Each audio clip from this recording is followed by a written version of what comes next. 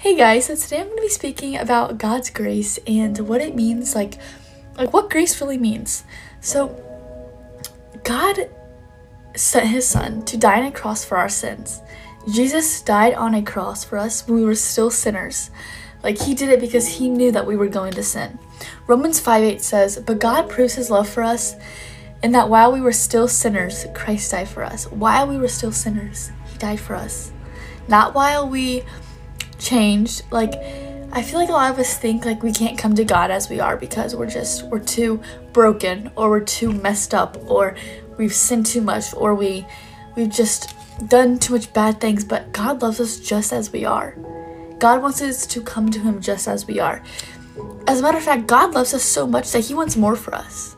So God wants you to put your trust in him 100% so that he can show you that better way and show you that way out of that depression, that misery, that heartbreak, that whatever you're going through, that maybe you're lost or just stressed or anything. Like, God wants to help you, and God wants to bring you out of that, just that burden that you're carrying or anything.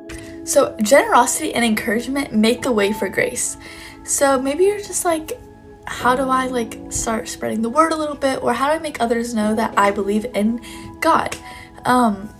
Encouragement and just generosity. Just be nice to everyone. Just treat others how Jesus would treat them. Like, that's something I've definitely had to learn, because sometimes people are mean to you. You don't want to be nice to them.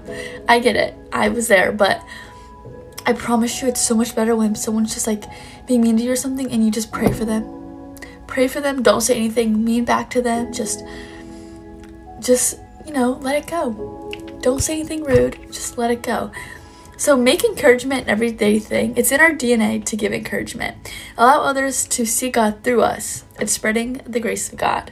So by spreading just generosity and just kindness to everyone we see, like giving people compliments, just make it a daily thing to just give someone a compliment or just be nice to someone. That's a way of sharing your love for God, which people will see your love for God. I promise you they will see that light. God has grace for days. He just needs a church willing to give generosity and encouragement. So God has infinitely amount of grace.